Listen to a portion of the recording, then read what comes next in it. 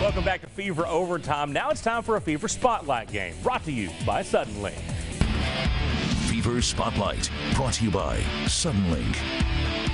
The Rusk Eagles have had a great season so far, coming into tonight's matchup at a 6-1 record. But on the other sideline was the Texas Dynasty, the Carthage Bulldogs, who haven't lost a regular season game since 2016.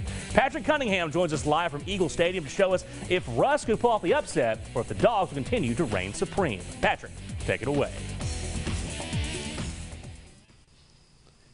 Garrett, before the game, we talked about how Carthage was the one with the tough defense, but someone forgot to tell that to Rusk. They were the ones forcing the turnovers tonight, but would it be enough to pull off the upset?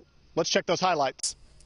Carthage coming in 6-0 and sitting on top of their district, while Rusk was looking to shock the state on their home turf. First quarter, Carthage quarterback Connor Cuff, he's going to drop back, fires over the middle, and he is picked off by Aiden McCown, and he's going to cut back to the outside, follow his blockers all the way down the sideline, looking for the end zone, but forced out of bounds around the 7. He had 3 takeaways on the night. Great field position, but just 3 plays later, his brother, Owen McCown, fires for the end zone. Look at the hops there by the senior Brandon King, picks it off for Carthage, and that kept us a scoreless tie game. First play of the second quarter, though, Owen McCown, he is going to dive into an absolute mass of humanity and somehow powers through. Touchdown Eagles, they're up 7-0.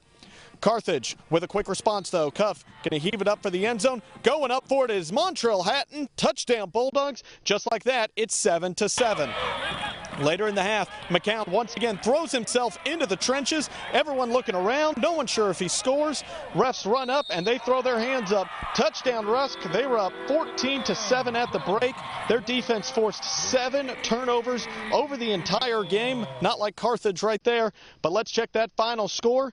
Carthage escaping Rusk 35-14. Despite all of those miscues, they scored 28 points unanswered in the second half, and that kept them at 7-0 on the season.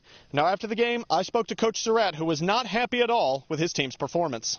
We stink. I mean, really, honestly, we stink, and I don't think we played good at any phase, and, it's just not being ready to play, and that's all on me. That's not anybody else, and we'll get them ready to play. I'm going to do whatever I can to get us better and see what we can do.